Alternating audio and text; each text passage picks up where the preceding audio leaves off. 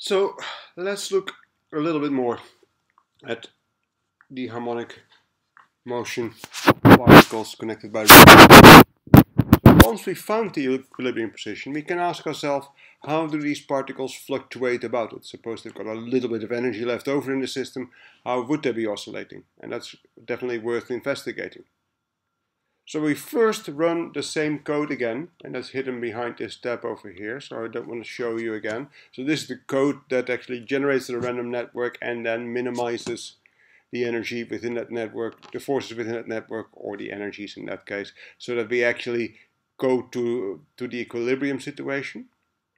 Then we look what happens if we add a little bit more code over there, and we'll try to solve the same problem again, but essentially trying to look what happens for fluctuations about the equilibrium. So in order to do that, we generate the energy. And what we really do is we find the energy and essentially ignore the chop term for the time being and the expand term. What I really do is that for each spring in my network of springs, I take half times k times the distance dotted into the distance, so that's the distance squared, so that's a half kr squared, and essentially we write it as a function and apply that to every string in the network, and then apply plus to that, which really means we get a list of terms and we add all of those terms together, and the addition of all of those terms is clearly the total energy.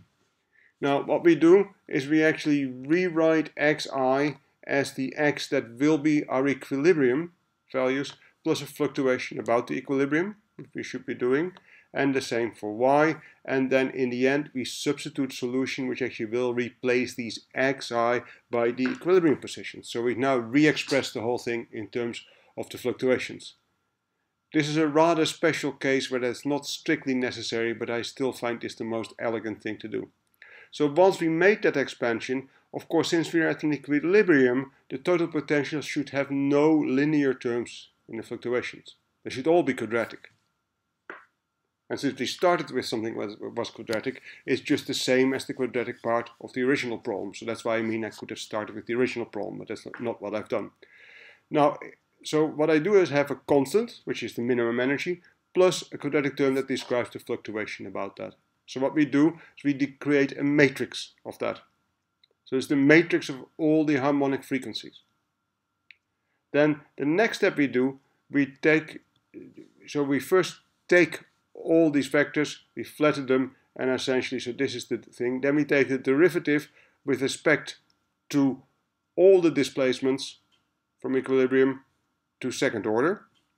And the curly brackets over here really mean that this is a matrix of exactly the length twice the number of points by twice the number of points. And then we calculate the eigenvalues of the matrix. Are you willing to take a punt on what happens to these eigenvalues? Well, if we look very carefully at the list of eigenvalues for this particular case, we see that they all come in pairs. They range from 0.2 to 12, so the condition number of the matrix is 24. You need a very low condition number, so these are incredibly accurate numbers. They're a good representation of the eigenvalues. And for example, if we look at two of the eigenvectors, and this may not immediately clear, but I look at the last two. The -2 means the last two parts of the eigensystem. I look at the second part, which is the eigenvector, are the eigenvectors. I look at the first eigenvector and I look at the second eigenvector. So essentially, and if you look really, really carefully at these things, which takes me a little while, then typically it depends a little bit on the network. In this case, there's about 2 places that dominate this thing, and if you count carefully, it's 1, 2, 3, 4, 5, 6, 7, 8, 9, 10, 11, 12, 13, 14, 15, 17, 18, 19, 20. So the 21st and 22nd, so they are an x and a y component. And if I look at the second eigenvalue, you will find that if I've done this right, that they have another x and y components, but they occur A in the reverse order, so it's 0.53 minus 0.57 plus 0.57 plus 0.53. So these are two vectors that are essentially of the same length but perpendicular to each other. And there's no big surprise, because if the bath is still exactly harmonic, which it clearly is in this case,